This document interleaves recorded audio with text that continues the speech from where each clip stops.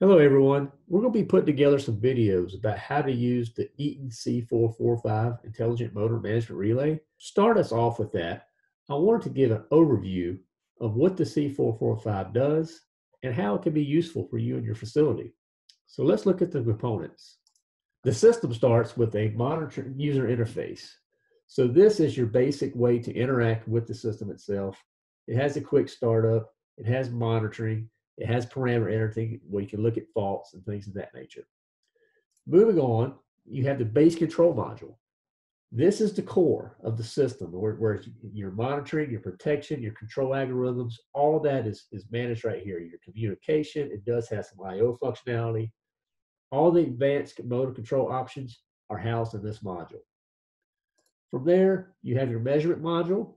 This is where you measure the current voltage, your grounds, your ground fault detection. That is sized based off of your current needs.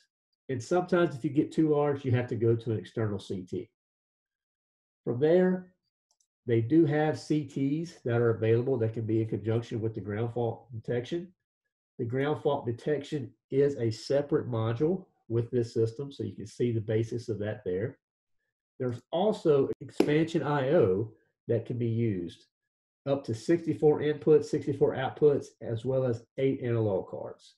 So that is a good feature if the I/O is needed.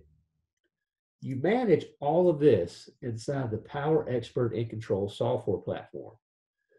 So this gives you the ability on your system without being in front of the equipment to configure and commission your intelligent motor management relay.